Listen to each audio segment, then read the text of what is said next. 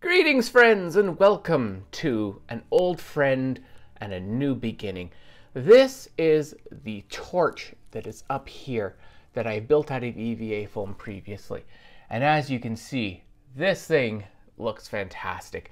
This is actually completely 3D printed with all of the parts separate so it can be assembled. You don't have to print it all at once, except for the pipe. You have to go get that separately. But everything else you can see has been hand sculpted by me in a rendering program to make sure this all works. And beyond that, it's very technical, making sure everything fits, all my tolerances right. I have a bit more wiggle room with EVA foam. This stuff, no, it doesn't negotiate. So everything you see here comes with the plan that you're going to be able to purchase down here in my website link at samhain.ca or samhainpropworks.com. Pick either one you want to go to, it'll bring you to the same site.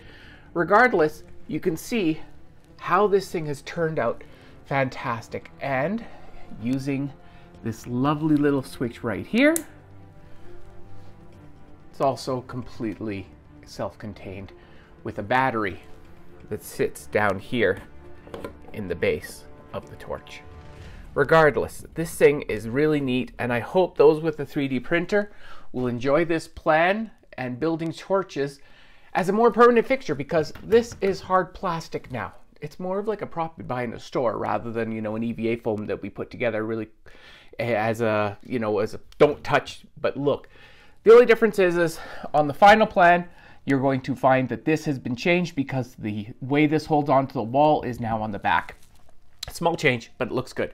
Regardless, this is not going to be all the time.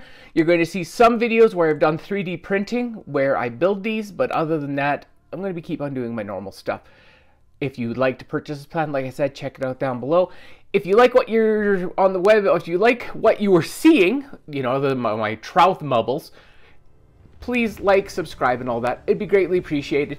More videos are coming. Sorry for the delay, but I had to rebuild my website. I had huge problems with that, and I have had to pretty much teach myself from the ground up on how to do this stuff properly.